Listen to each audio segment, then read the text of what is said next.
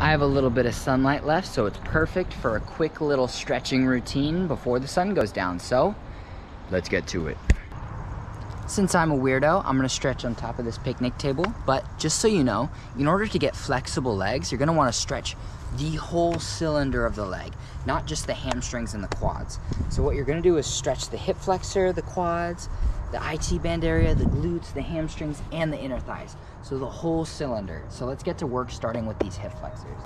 So you're gonna start in a runner's lunge, just like this. Your front knee is above the ankle and your back leg is all the way straight and you're on your toes, just like this. Breathing deeply, sinking these hips down toward the floor to really feel that stretch. Now sink the knee down and point the toe back behind you and hold right here. Breathing deeply. So the goal is to stretch each muscle group for at least 30 seconds.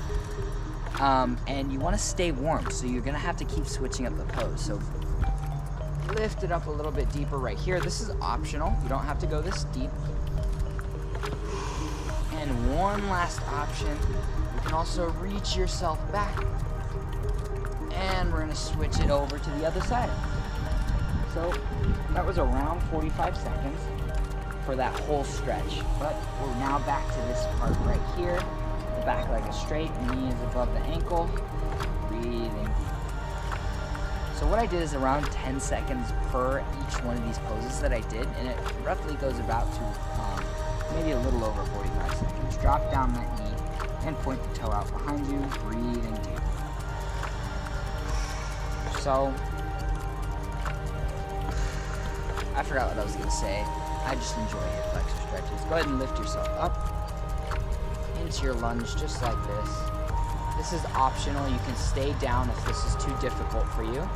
And if your knees hurt by being on the ground or wherever you're at, you can do it on the bed. You can put a towel under it, whatever feels best for you. Reach up behind if you like, and lower yourself down. So that's the front of the leg. Now let's do the inner leg, the inner thigh. So move to butterfly stretch, but you're gonna pull it all the way in as close to you as you can get it. There's a cat that went by. And then stretch forward.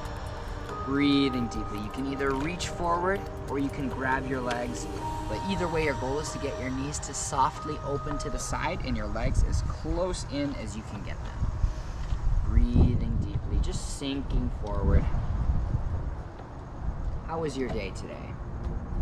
I hope it was good. If it wasn't good, I hope it's gonna get better after this. I always feel better after stretching my legs. You can also add these little shimmies and shakes if you like.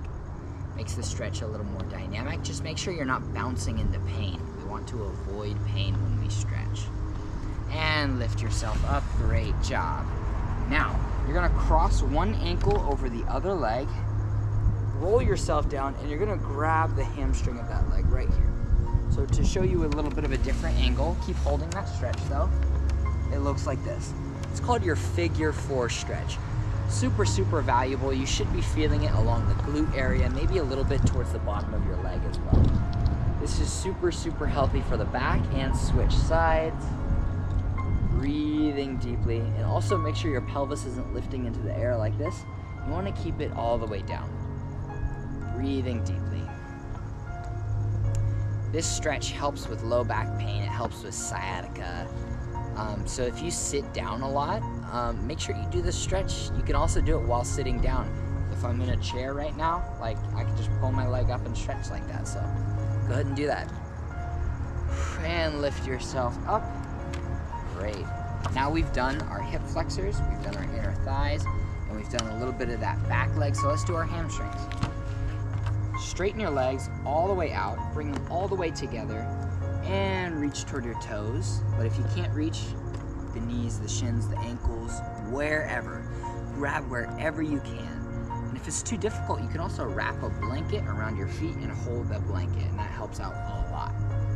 But either way, breathing deeply, start to add a little bit of a shimmy, a bend and stretch. That's great. Now stay in the stretch, but open your legs a little bit wider than shoulder width. So shoulder width is probably about there, a little bit wider than shoulder width. Start to shimmy those legs.